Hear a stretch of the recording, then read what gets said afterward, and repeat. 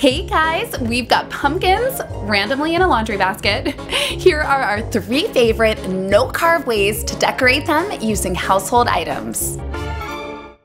First up, marble pumpkins. For this you'll need nail polish and white pumpkins. I got these for 69 cents each.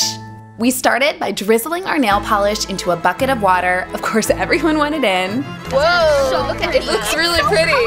So we ended up dipping our pumpkin into about 5 colors, swirling it gently, and whoa! That looks so beautiful. Tess went for the more aggressive swirl and splash technique. Oh, ow, no! Which somehow still turned out amazing. She added glitter as a final touch, which kind of clumped together to look really neat.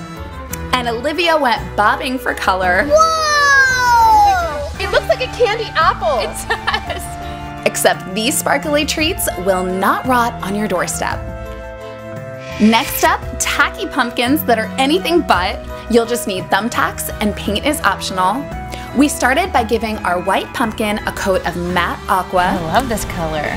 And then it's as simple as pushing in the thumbtacks, but let us tell you, it's so satisfying. I know. We love this 5-petal flower design that Mazzy dubbed Fashionista Pumpkin. But these pumpkins look posh no matter how you pin them.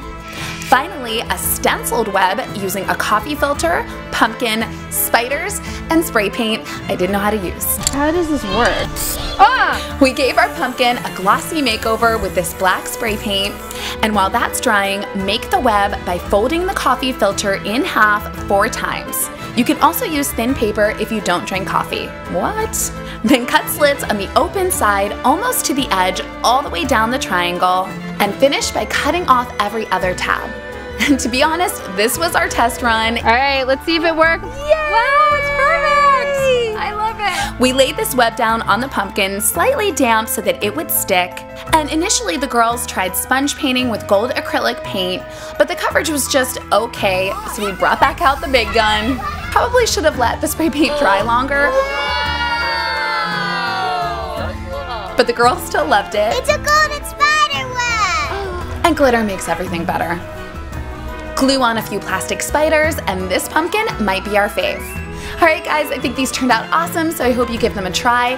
Thanks so much for watching, and happy Halloween. Bye!